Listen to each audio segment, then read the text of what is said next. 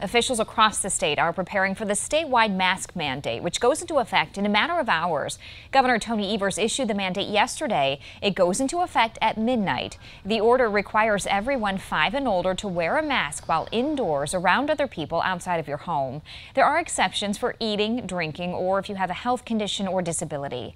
Violators could be fined up to $200. But there are still questions as to how that will be enforced. Several law enforcement agencies in Adams County, Dodge County, Grant County, Greene County, Lafayette County, and Prairie du Chien all say they can't or won't issue violations. That means enforcement will mostly be left up to businesses in those areas. New at 6, Tony Galley spoke with a business owner in Greene County about the challenges of enforcing the order and why he won't participate.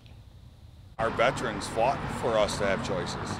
In May, this bar defied Governor Evers, opening before the governor's Safer at Home order was struck down by the state Supreme Court. A lot of false promises. Actually, now that I know what I know from the last few months, I would never close again. And owner Joel Postema is encouraged by Dodge County Sheriff Dale Schmidt, who is identifying significant challenges for enforcement and loopholes with the mask order.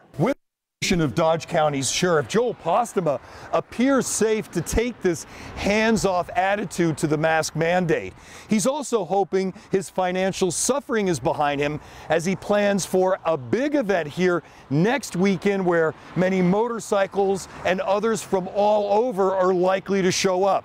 We got 3 bands coming in. So far there's 400-ish, believe, people that are interested on Facebook. Masks may not be policed there, but nearby, Beaver Dam police will follow up on complaints over masks not worn in businesses, buildings. We don't determine the law. We follow orders from the governor, whether it's a Democrat or a Republican. We give that respect and know that an order from the governor supersedes. There are differing opinions on masks and on enforcement. All my customers have a choice. In Dodge County, Tony Galley, 27 News.